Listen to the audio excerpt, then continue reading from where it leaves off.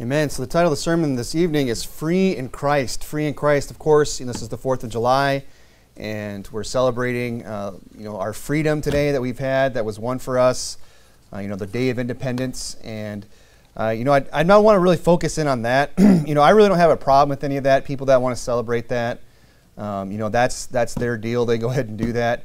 I understand that we have a history in this country of people having fought for our rights, and I don't think those are things we should take for granted. I think it's good to acknowledge the fact that there were people that stood for freedom and all of that. But at the same time, what does it come to mean today? Rather than looking back and just trying to be nostalgic about the past, what we should really do is think about where we are today as a nation. And quite frankly, what the nation stands for today is not really anything that I care to get behind. It's not something I care to celebrate.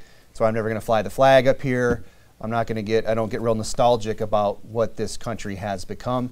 And, but having said that, we also don't want to develop this attitude where we take for granted what we do have. No doubt about it. We have a lot of liberties. We have a lot of freedoms here that a lot of other people don't have. And we tend to take those things for granted. When we've grown up with these things, we've grown up with the freedom to just think of the freedom to travel. The fact that we can just, go from one state to the next without having to, pass some border. And, well, there are some borders around here, right? Except for that one that's over there by California, the Border Patrol, which is nowhere near an international border, by the way. But, by and large, you can travel from one end of this country to the other without ever having to stop from state to state. Now, that's not the case in a lot of places. Go to these other European countries and things like that. You have to stop, prove where you are, so on and so forth. All the different freedoms that we have. We still have, to a large degree, the freedom of speech. Despite the fact that large corporations like YouTube and Facebook and so on and so forth are shutting us down, or silencing the message, or trying to, have a cancel culture, where they're trying to get rid of us and quiet us and only have one side of view be allowed. We still have the ability to gather here publicly and to preach. This is something they can't take away. They might kick us off Facebook, they might kick us off YouTube, but they're never going to stop the preaching the Word of God in the church house. We still have that freedom. But you know what? Some places they don't have this freedom. The freedom to just gather together openly and freely. And, we don't want to take those things for granted. I don't want to become such a cynic about, the forefathers and everything like that, and people want to argue, are they godly men, or are they, what they seem to be, rationalists of their time who were deists, and denied a lot of, the things of the virgin birth and so on. So like Jefferson rewrote his own Bible. We could go on and on about that and have that debate, but does that really have any bearing on where we are today as a country? And what I want us to kind of think about is the fact that, we have these freedoms now. And there's been times in the past where not everybody's had these freedoms. And there's even places today where people don't have the freedoms that we have. And there's going to become a time in the future when we don't have the freedoms that we have. They are going to try and crack down. They are going to begin to tighten the noose. Look at the things that are going on in Canada. They got, preachers getting locked up. It's hate speech to turn to certain passages in the Word of God, to even mention them from the pulpit. You go to jail for it in Canada. Okay? So that's where we're headed. But whether we, at any, here's what I want to get across is that at any time, no matter what our standing is in the world, no matter whether or not we've had civil liberties granted to us by our government, we are always free in Christ. Amen. They can never take that away. And just like we have a tendency sometimes to take our civil liberties for granted, we should never, we could do that about our spiritual liberty. We could take for granted the fact that we are free in Christ, and that we don't have to be brought again under the yoke of bondage, and that nobody can take that freedom away from us.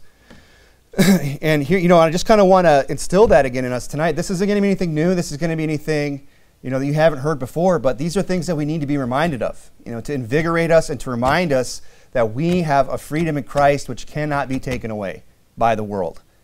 And if we're not careful, we could take that for granted. And one thing that helps us to remember that, or appreciate rather, the spiritual liberty that we have, is when we consider the fact that we were at one time in bondage. We, in the last few generations, perhaps don't take our civil liberties we take them for granted perhaps because, we weren't the ones that fought for them. We weren't the ones that had to sacrifice and give. We just kind of inherited it. And if we don't stop and appreciate the fact that, those were fought for, or that there was a group of people that were in bondage or were threatened to have those liberties taken away, we might take it for granted. The people that fought for it, that freedom, they didn't take it for granted. They did not take the liberty that they had for granted. Why? Because they were the ones that sacrificed, they're the ones that fought, and all that. So I want to remind us again, what's going to help us appreciate the freedom that we have in Christ is if we remind ourselves that we were all at one time in bondage. Every one of us were in bondage, okay, spiritually speaking. And that might prevent us from taking things for granted. You're there in Galatians chapter 4. I'll read to you from Hebrews chapter 2. Okay, listen to me as I read from Hebrews 2. It says, "For as much then as the children are partakers of flesh and blood, he also," speaking of Christ, "himself likewise took part of the same, that through death he might destroy them that had the power of death, that is the devil, and deliver them." Now who's the them there? That's me and you. "Deliver them who through fear of death were all their lifetime," what? "Subject to bondage." Death had us in bondage our entire life. And of course we know one day we're going to die, but the fear of death is taken away. The sting of death is taken away. The victory of the grave is taken away in Christ. We're going to die one day, but we can go to that death without fear. Now, of course, I'm sure we're all going to experience that natural, fear of death when that time comes, the unknown. Maybe not. I don't know. Maybe we'll go with complete peace. I can't imagine that, I don't know what it's like. I've never done it. But, we're not living in dread and fear every day of the fact that one day we are going to die. Okay? I'm not saying we're just going to go bravely to our deathbeds and just have complete peace all the way through. Maybe we will. But there's people that are decades away from a deathbed that are afraid of dying every single day. And that has been taken away from us. And we might end up taking that for granted if we don't remember the fact that, we were in bondage. We get saved, we've been saved for a long time, we have eternal life, we know we can't lose that. Sometimes we might get a little, we might forget the fact that, we were on our way to hell. We were on our way to hell. We were in bondage. And that should, something I want to remind us of so that we don't take the freedom that we have in Christ for granted. Look, the world can take away our freedoms. The governments can lock down, they can take away things, they can shut us down, they can deplatform us, they can do all these things, but they cannot take away the freedom that is in Christ. And we should learn to appreciate that. We'll appreciate it more when we understand that we were all in bondage. It says there in Galatians chapter 4, verse 1, "Now I say that the heir, as long as he is a child, differeth nothing from a servant, though he be Lord of all." What is he saying? He's saying, look, the heir, the prince, the one who's going to inherit the throne, he's no different than a servant as long as he is a child. He's on that same level. Why? Because he is under tutors and governors until the time appointed of the Father. Even so, when we were children, before the time was time to us by the Father to inherit, to become heirs, we were just servants. Even when we were children, were what? In bondage under the elements of the world. Look, we were in bondage. And Paul's including himself in that. He's speaking to the Galatians. He's speaking to, the Gentiles, himself being a Jew. And he's saying we were in bondage, meaning we were all in bondage. There's no exceptions here. "Even so, when we were children, we were in bondage under the elements of the world. But when the fullness of the time was come, God sent forth his Son, made of a woman, made under the law, to redeem them that were what? Under the law." So we were in bondage under the elements of the world. We were in bondage when we were under the law, that we might receive the adoption of sons.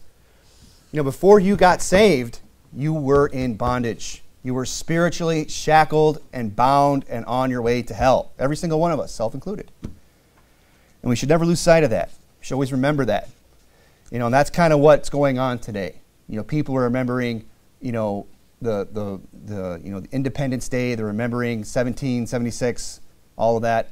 But I want to remind us today of our spiritual liberation. The day we were made spiritually independent from the bondage of death and the law and the elements of the world. Because all that they can take away. If there's anything we learned this last year is that when something goes wrong, the government has the power to start shutting things down, telling people to stay home and everything else. right? And we can debate about that whole narrative or not. You know, it happened. I don't see what the point is about debating about it. But they can't take away the freedom that's in Christ. To redeem them that were under the law, that you might receive the adoption of sons. And because ye are sons, God hath sent forth the Spirit of his Son into your hearts, crying, Abba, Father. Wherefore thou art no more a servant, but a son, and if a son, then an heir of God through Christ. That's who we are. We went from being a servant to what? To being an heir, to being a son, to being a child of God through Christ. That was the spiritual liberation that came to us when we got saved. But we'll take that for granted if we don't understand, if we forget that we were in bondage. There was a time when we were on our way to hell, okay? And there's no exceptions. Everybody, you know, this, we understand, we know the scriptures that all have sinned and come short of the glory of God. The Bible says, if you want to keep something, go over to Ephesians chapter 2. Ephesians chapter 2, it says in Romans 5, whereas for by one man sin entered into the world, and death by sin, and so death passed upon all men, for that all have sinned. You know, the world's getting real excited today about, you know, this nation's independence. You know, and I don't even know if a lot of them are. A lot of them are just getting excited about the fact that they got tomorrow off and they can get blind drunk tonight. That's what they're getting excited about. They're just going to eat and drink and, you know, blow a bunch of stuff up, which, you know, I'm for about blowing up some fireworks. You know, we'll do that too. We'll join in, right? But are they? You think a lot of people today are celebrating, getting excited about, you know, our independence, about the battles that were fought for our independence? Probably not. I mean, sure, there's probably people out there that understand it and know the history and appreciate it and everything like that. But I want us to get excited about the fact that we have been spiritually liberated, okay? And here's the thing. Everyone's getting excited about that. Everyone, you know, but a lot of people are still, even these people that are celebrating that, they don't understand that they are in bondage. They're in a lot worse bondage than, you know, some tax, having to pay some tax. You know, or having some soldiers quartered in their home. You know, those were egregious things. You know, we're still, by the way, we're still paying the taxes. You know, they got all upset about, you know, the things that, you know, Britain was doing to them and so on and so forth. But here we are today, maybe free from all those things, but in a lot, still no better off spiritually. Yeah, they might have thrown off the shackles of imperialism and all that, but they're still shackled by sin. They're still bound. And you know what? We here tonight who are saved are not. We're free. We have a freedom that they can't even imagine. And if they took all these other freedoms away, we'd still have that. They can't touch it. But everyone, no matter what nation you're from, you know, nationality makes no difference. You know, people today, they think, well, of course I'm Christian, I'm American. Well, what religion are you? Well, I'm in America, so clearly I'm a Christian. Right? And people think like this. You know, and people think this is a Christian nation that we're living in today. It's not. You know, whatever you want to talk about what it was at one time, you know, that we can have that discussion. But about what it is today, there's no denying it. Not a Christian nation. It's not supporting Christian values. It's chased God out of every public square. The Bible is not a welcome. The Ten Commandments are not welcome. It's promoting, you know, sodomy to the world. It's promoting every kind of vile, filth, and wicked sin that there is to the entire world. That's what we're known for in the world. Is promoting, you know, filth. Okay? So nationality makes no difference. And the Bible says that the wicked shall be turned into hell and all nations that forget God. Oh, except for America. Because America is so great. Right? No, it says all nations. You know, all nations are less than nothing before God, the Bible says. There are no exceptions to that. It doesn't matter what country you live in. It doesn't matter, you know, what you understand about politics or any of that. You are in bondage. We all were in bondage until we got saved. We were in bondage spiritually with no exception and with what? No expectation. You're not going to deliver yourself. You know, those men that fought, you know, in the War of Independence, they freed themselves, didn't they? They did that. They took up arms. They went out in the cold. And they went out and they sacrificed and they left their families. They fought those battles. They freed themselves. But the spiritual bondage that we're in, you can't do that. You cannot free yourself from that. You're not going to do enough good works. You're not going to go to church enough. You're not going to repent of enough sin. You're not going to get baptized enough. You're not going to keep enough sacraments. You're not going to, do whatever the church tells you in order to earn your way to heaven. You can't free yourself from it. We were without hope in this world. That's what the Bible says. Are you in Ephesians 2? Look at verse 11. Wherefore, remember. That's what Paul was trying to do. Remember. That's what I'm trying to do tonight, is to get you to remember the fact that we were in bondage. Before we get all excited about our spirit or our national identity and our national freedom, let's get excited about our spiritual freedom, the one they can't take away. Wherefore remember that ye being in times past Gentiles in the flesh, who are called uncircumcision by that which is called the circumcision in the flesh made by hands, that at that time ye were without Christ, being aliens from the commonwealth of Israel and strangers from the covenants of the promise, and having what? No hope, and without God in the world. The Bible says that before you got saved, before God, revealed his Son to you and you accepted Christ as Savior, that you had no hope in this world. It wasn't like, well, if you hear the gospel and you get saved, you got to you'll get saved. No, sure. But, on the off chance you don't, there's still this slim chance that maybe somehow you could find in another way. No, that's not what the Bible says. The Bible says that without Christ, we are without hope. They can go and fight their wars and they can liberate themselves, but they cannot liberate themselves spiritually.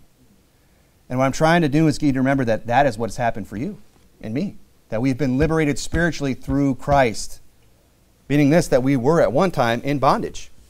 We were at bondage, but Christ came and set us free. Now, through him, we are set at liberty. We didn't do that ourselves. He did that for us. He's the one that did all that work. Go over to, keep something in Ephesians chapter 2. Go over to Romans chapter 5. Romans chapter 5. The Bible says, I'll begin reading in verse 18, we are set at liberty now. That's the good news. I'm not just here to remind you that you are on your way to hell today. Let's close in prayer. Guess, you were all on your way to hell, and then Christ saved you. Amen. Okay? I also want to remind us the fact that we are set at liberty. Yeah, we were in bondage, but now, today, we're free in Christ. Christ has made us free. And that's what they're celebrating today, the 4th of July. They're celebrating the fact that we are free. We are a free nation. Okay? But we spiritually are set at liberty. In Romans chapter 5, verse 18, it says, Therefore, as by the offense of one judgment came upon all men to condemnation, even so by the righteousness of one the free gift came upon all men unto justification of life. For as by one man's disobedience many were made sinners, so by the obedience of one many shall be made righteous. Moreover, the law entered that the offense might abound, but where sin abounded, grace did much more abound. Where sin abounded, grace did much more abound. Satan kept sending his troops. God just sent more grace. He said, I was really bad. I did a lot of bad things. Well, grace abounded. That sin, look at verse 20. And that sin that hath reigned unto death, even so might grace reign through righteousness unto eternal life by Jesus Christ our Lord. It says there that righteousness is reigning through Christ. It has the preeminence. It has dominion in your life. Once God set us free, that's it. We're set at liberty today through the righteousness that is in Christ. Go to Ephesians chapter 2, back where you were, verse 13. But now in Christ Jesus, remember we were reading earlier how that we were without hope in the world, that we were strangers from the covenant of the promises of God. But now it says in verse 13, after we've been liberated, after we've been set free by Christ, but now in Christ Jesus, not by yourself, you didn't do that, he did it for you. Ye who were sometimes afar off are made nigh by the blood of Christ. For he is our peace, who hath made both one and broken down the middle wall of partition between us, talking about that partition between the Israelites and the Gentiles. Okay? Having abolished in his flesh the enmity, even the law of the commandments. Remember, that's what we were under. We were under the law. We were subject to the law. We were subject to the elements of the world. And that he is the one that abolished in his flesh that enmity, even the law of the commandments containing ordinances for to make in himself of twain one new man, so making peace, and that he might reconcile both unto God in one by the body of the cross, having slain the enmity thereby, and came and preached peace to you which were afar off, and to them that were nigh. For through him we both have access by one Spirit unto the Father. Look at verse 19. Now therefore ye are no more strangers and foreigners. We're set at liberty. We're not in bondage. We are fellow citizens, it goes on and says, with the saints and the household of God. Which one are you more excited about this morning or this evening? More excited about that I'm American? Or are you more excited about the fact that Christ has made you an heir and a fellow citizen with the saints of the household of God? You know, that's the identity that I get excited about.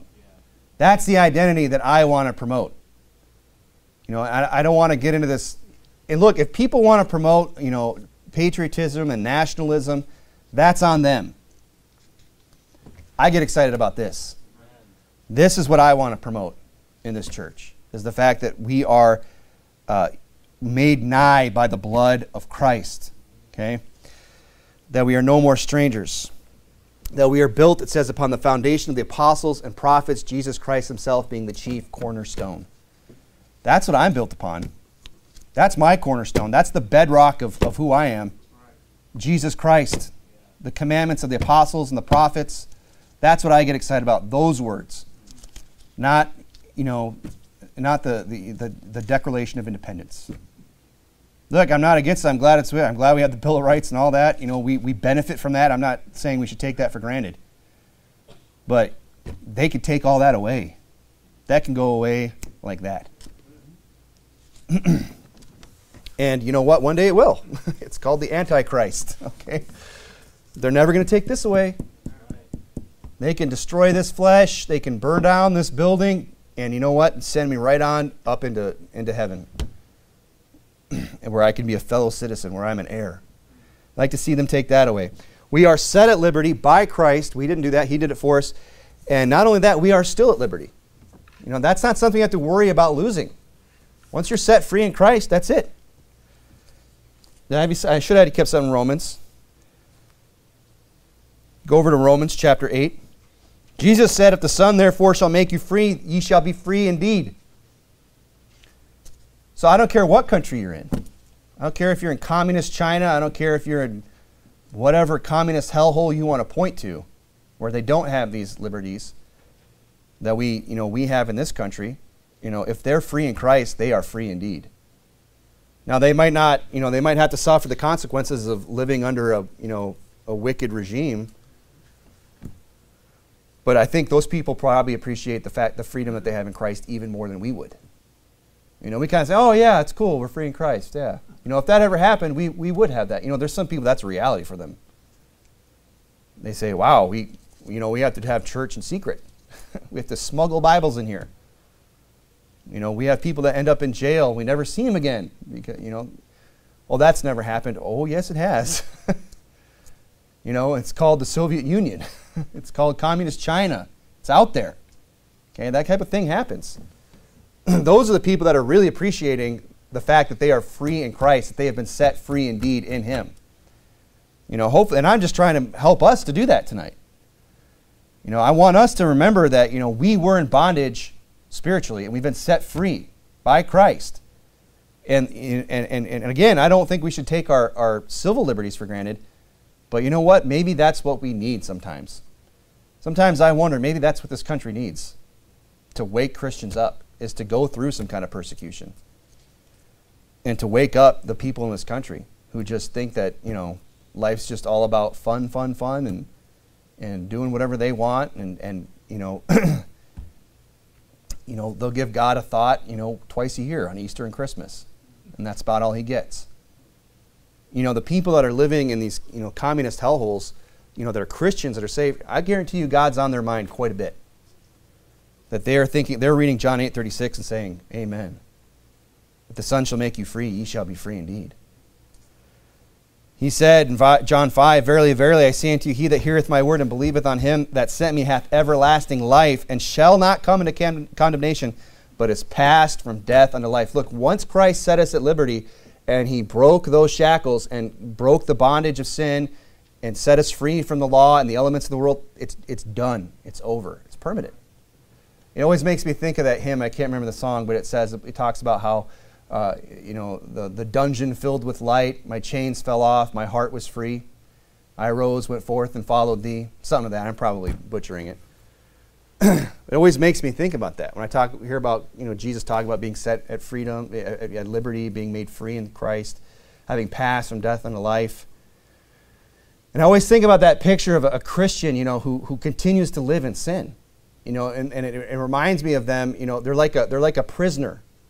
Where someone, Christ shows up, spiritually speaking, and he throws the prison door open, and the shackles fell off, and he sets them free and says, hey, the prison's door, we can go. And they say, no, I want to stay right here. And they start to hold that shackle on. That's their sin. So I just want to stay here, and I'm real used to this chain. I've spent a lot of time in this cell, in this sin, with this particular sin, this chain, and I don't want to leave it behind. And they hold that shackle on, and as soon as they let it go, it just falls off again. Whoops, we put that back on. People might live that way. Christians might live that way in their life. But the fact is that shackle is loose. That prison door is open. And it's up to them to just start walking and following Christ, and he'll lead them right out of that dungeon of sin. They are set free. We are set at liberty. Once we're set at liberty, we're always at liberty. We've passed from death unto life. Look at Romans chapter 8, verse 1. There is now, therefore, no condemnation to them which are in Christ Jesus. Now there's a comma there, not a period. Okay?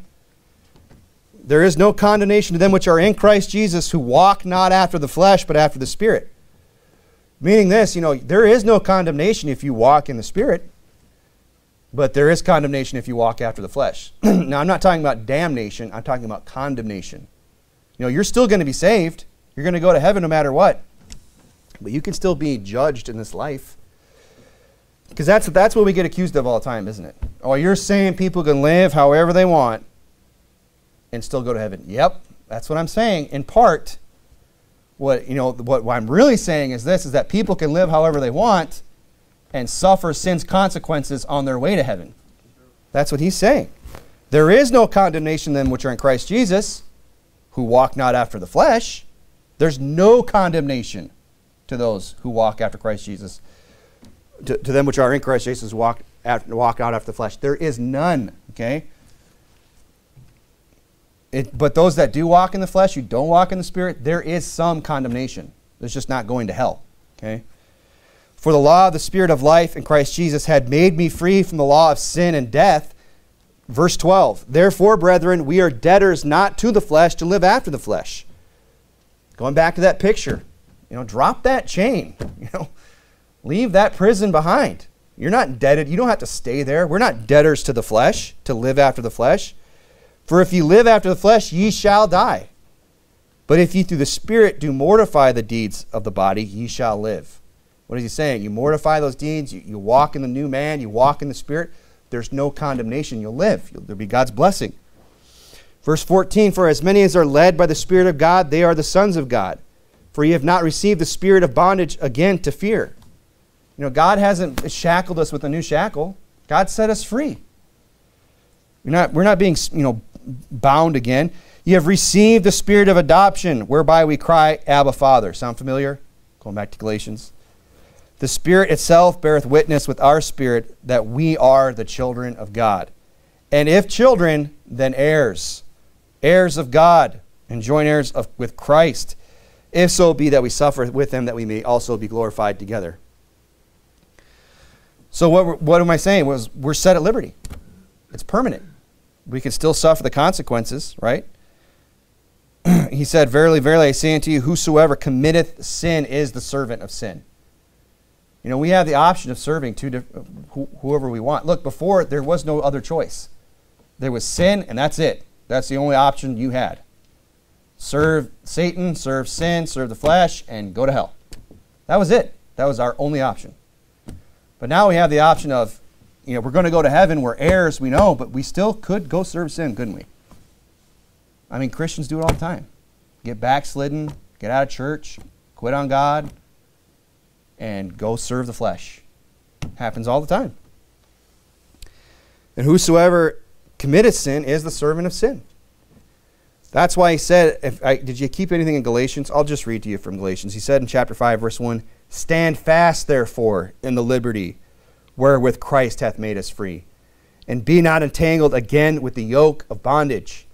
Now, in Galatians, obviously, he's talking about the fact that, Judaizers were coming in and trying to bring them under the bondage of circumcision, teaching that they needed to still be circumcised. And Paul's saying, no, you don't. That's bondage. Don't be entangled with those things again. But, we could make the application tonight that, Christ has set you free, has given you the Spirit of His Son, the Spirit of God dwelling in you, whereby you cry, Abba, Father, and if you really wanted to, you could have victory over those sins in your life. Now, I'm not saying we're going to live a perfect, sinless life. That's not what I'm saying. But we can, through Christ, have victory over sin. That we can be, we are set at liberty. If Son shall make you free, you shall be free indeed. I'm not just, when I get to heaven, then everything will be better. Of course it'll be better. Then I can quit sinning. No, you can stop those sins now. I'm not saying you can quit sinning completely, obviously. Don't misunderstand me. But the fact is that some people have sins in their life that they just hang on to for no good reason. It's just their pet sin. And if they wanted to, they could let it go. They could leave it behind. That's what I'm saying. How are you going to do that? By standing fast in the liberty wherewith Christ hath made us free. That's what I'm trying to get across tonight. That's what I'm trying to hope that we can appreciate. The fact that we were in bondage. We've been set free by Christ. And if that's the case, then we might as well live like it. And don't be people that take your spiritual liberties for granted.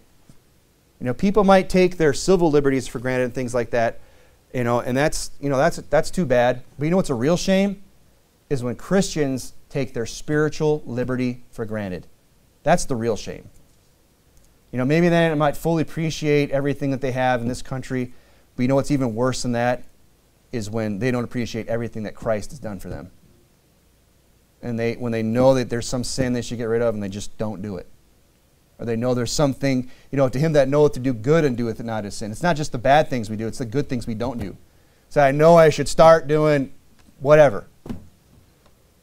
But, I just don't feel like it. Well, that's a shame. You need to learn to stand fast in liberty wherewith Christ hath made you free. Go over to Romans chapter 12. This ain't going to be a long sermon. I know I'm trying to preach until it gets dark, but, I know Paul would preach till midnight in the book of Acts, but it'll be plenty dark here in a bit, all right? The long sermon was this morning. I'll give you a break. Now it'll be 30 minutes from now. The Bible says in 2 Peter, for of whom a man is overcome, of the same is he brought in bondage. If we let sin rule over us, that's who we serve.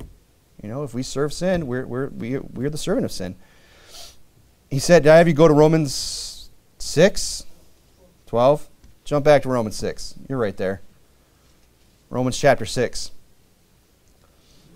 I want to draw attention to verse 12 where it says that first word, let not sin, therefore reign in your mortal bodies. Let not sin, therefore reign in your mortal bodies. We have a lot of ability, a lot of power in Christ to not let sin reign in our mortal bodies. Oh, I just can't help it. Yes, you can. That's what the Bible says. That's why it says, let not sin, therefore reign in your mortal bodies. That's a commandment. That you should obey it in the lust thereof. Now, I'm not saying it's going to be easy, but I'm saying it's possible. Through Christ. That's the liberty that we have in Christ. That's the freedom that we have in Christ.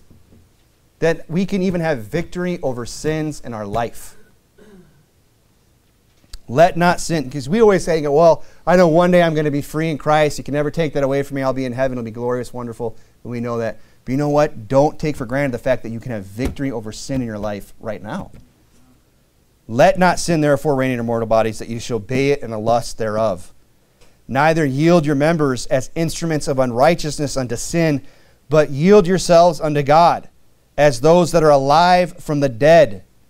That's what he's saying. God, when you think about it, that's a perfect picture. Those that are alive from the dead. We were dead in trespasses and sins. We were on our way to hell, and Christ revived us. And he put his Spirit in us and saved us. Literally, brought us back from the dead in the spiritual sense. Right? And that's what you are as a saved, born-again believer. Somebody who's been brought back from the dead and has been given the Spirit of God. And he's saying, because of that, because you have been brought back from the dead, yield yourselves unto God. Choose ye this day whom ye will serve. No man can serve two masters. We need to learn to pick righteousness. We need to learn to pick Christ. We need to learn to not yield to sin, but what? Yield unto God. Yield yourselves unto God as those that are alive from the dead, and your members as instruments of righteousness unto God. I think that's probably sometimes the struggle that Christians have, is that they just look at their members that, where so much sin comes from, the lusts of the flesh, and they just say, rather than looking at, they just look at it like some loathsome thing that they have to drag around until they get to heaven. I just got to drag, I'm just stuck in this, this carcass that's just full of sin and iniquity, that just has all these lusts.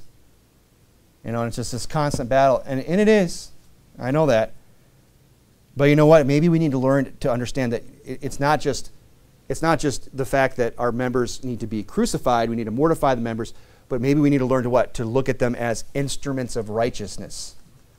If you started to look at this body, this temple, as the Bible calls it, your body is the temple of God. If you looked at it as an instrument of righteousness, it might be a little bit easier to get some space between you and those sins. It might be easier for you to put those things away and have the victory in Christ if you saw your body not as just some source of iniquity, but an instrument of righteousness. Isn't that what he said there? I read that right. Didn't you yield yourselves unto God as those that are alive from the dead, and your members, talking about your body, your members, as instruments of righteousness unto God. Now, I look at mine and I go, an instrument of righteousness? That's what the Bible says. An instrument of righteousness. Not in its glory, not in its beauty, but what? In its ability to what it can accomplish for God. Where these feet might have gone some places that they never should have been. But now they can go to places where God would want them. These hands might have done things that I would be ashamed to even speak of. But now they can go out and do what? Open up a Bible, knock a door, hand out an invite, write a sermon, fold in prayer, shake a hand. These are, your body is an instrument of righteousness. That is the liberty that you have in Christ. That is the freedom that has been given us. Don't take it for granted. Don't take it for granted. Go to Romans chapter 12. Romans chapter 12, verse 1. I beseech you, therefore, it says in a very familiar passage, probably people in here have it memorized. I beseech you, therefore, brethren, by the mercies of God, that you present your bodies a living sacrifice, holy and acceptable unto God, which is your reasonable service. He says that's reasonable. Oh, man, mortify the flesh, turn this body into an instrument of righteousness. That's kind of a tall order, God. It's kind of a big ask. The Bible says that's your reasonable service. That's not God asking too much at all. He said that you may present your body as a living sacrifice, holy, acceptable unto God, which is your reasonable service. And be not conformed to this world, but be transformed by the renewing of your mind, that you may prove what is the good and acceptable, perfect will of God. He says that's your reasonable service. Why? Why is that so reasonable? Because of the fact that, we have been set at liberty. We will remain at liberty. Even if we decide to serve sin, ultimately we're headed for heaven. Okay? Why is that your reasonable service? To use your bodies as instruments of righteousness, to yield them as a living sacrifice. Why is that reasonable? Because of the fact that you are indebted. Why should I do it? Why should I do that? Why should I live for the Lord? Just because the Bible says so? Because you owe it. Because you're indebted. You owe that. He says that's your reasonable service. Not so you can go to heaven, because God owns you. He owns us. He bought us. He redeemed us. I mean, if you went and bought something at the store and then somebody else walked up and said, no, that's mine, you'd say, well, here's the receipt. I paid for this. This is mine. Well, no, that's mine. I'm going to do whatever I want with it. You know, good luck. You know, if something, you know, I'm not going to just let that go. You know, God feels the same way about us. God looks down at us and says, what are you doing with my body? What are you doing with the members that I purchased? What are you doing with the mind and the tongue and the eyes and the ears that I redeemed? What are you doing with that life that I own? Is what God is saying. We are indebted. We're going to close here soon, but go to 1 Corinthians chapter 6. 1 Corinthians chapter 6. Yes, we're free in Christ. It's a great feeling to know that no matter what happens in this world, war, famine, coronavirus, you know, whatever they censor, whatever they take away, they can't touch the liberty I have in Christ. They can't touch the inheritance that has been given me. I'm an heir. You can't take that away from me. You know, and hopefully we're learning to appreciate that. You know, and hopefully we don't have to go, you know, through some great tribulation before we'll learn to appreciate that. That's great, isn't it, to know that you have that. That you are free in Christ, that you're free indeed. But what I also need to understand is that we're indebted because of it. We're indebted.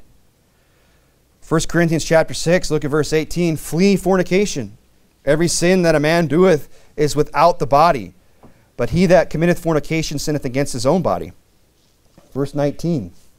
Well, I mean, who are you to tell me what I can and can't do with my body? What do you mean I can't commit fornication? What do you mean I can't be a drunk or whatever? What do you mean I can't commit whatever sin I want in my body? Well, Paul says, what? Verse 19. Know ye not that your body is the temple of the Holy Ghost, which is in you, which ye have of God, and ye are not your own. I mean, those words just need to ring in our ears sometimes. When we're tempted to do some sin, when we're tempted to do something we know we shouldn't do, or slack on doing something we know we should do, let those should just ring in our ears. Ye are not your own. If it weren't a sin, I'd say tattoo it on your forehead. Make sure you do it backwards so you can check it out in the mirror. But those should just, you know, those should be written on the fleshy tables of our heart. You know, those should be in our mind. The fact that we are not our own. And when the Bible commands us to do something, we should just say, yes, Lord, that's what I'll do. Because you redeemed me. Why? Verse 20, for ye are bought with a price. Therefore glorify God in your body and in your spirit, which are God's. The Bible says we are bought with a price. You know, our liberty, our freedom did not, you know, I know it's cliche, but I'm going to say it, freedom isn't free. Now, most people want to use that saying and say, well, yeah, you know, respect the military, and, you know, that's another sermon. But, you know, there's some truth to that spiritually, too. The freedom that we have in Christ wasn't free. We were bought. Oh, I love the fact that I'm free in Christ, that I'm heaven-bound, that I'm saved, that I have victory over sin and the grave, that I'm no longer, you know, in bondage through the fear of death all the days of my life. I'm so glad for that. Okay, that's great, but understand this. That came at a price. You didn't pay anything for it. You didn't have to do anything for it, but somebody did. And we know who that is. That's Christ. Yeah. He was the one that paid that price, right? A price was paid. Go to 1 Peter chapter 1. We'll close there. We all know these passages, but I'm just trying to remind us again. This is a day of remembrance for a lot of people, isn't it? A lot of people are contemplating and thinking about the past, trying to, you know, not everybody, obviously, but people are trying to, you know, recall certain things so that they can appreciate the freedom that they have in this country. You know, and rather than just trying to promote that, you know, I want to help us to, in that same vein, remind us and cause us to be, you know, appreciative of the fact that we are free in Christ and that a price was paid for that freedom in Christ. That's because that's the real liberty that we should get excited about, the one that they cannot be taken away. The Bible says in Galatians 3, you're going to 1 Peter 1, Christ hath redeemed us from the curse of the law, being made a curse for us. You know, there was a price to be paid. He redeemed us, and that's great, isn't it? And we love that. He has redeemed us from the curse of the law. But sometimes we kind of forget about that last little bit of that phrase, being made a curse for us. he became sin who knew no sin, that we might be made the righteousness of God in him. For it is written, cursed is everyone that hangeth on a tree. That was the price that was paid. Christ came and laid down his life for us. 1 Peter chapter 1, verse 17. And if you call on the Father, who without respect of persons judgeth according to every man's work, pass your time of the time of your sojourning here in fear. Not fear of death, not fear of sin and its consequences, but what? The fear of God. Be afraid of God, the one who's redeemed you. Pass the time you are sojourning in fear, for as much as ye know that you are not redeemed with corruptible things, as silver and gold from your vain conversation received by tradition from your fathers. You didn't buy your way out of this. Sorry, Catholic Church. You didn't pay enough penance. You didn't, no one's going to get you out of purgatory by paying a bunch of money. You didn't do that. Christ is the one that paid that price. You're not redeemed by your vain conversations, but with the precious blood of Christ. That's the price that was paid. That's the blood that I get excited about. We want to get excited about the red, white, and blue. Well, that's the red I get excited about, is the blood of Christ. Because you can't make that stand for anything else other than for Christ. The precious blood of Christ, as of a lamb without blemish and without spot, who was verily foreordained before the foundation of the world, but was manifest in these last times for you.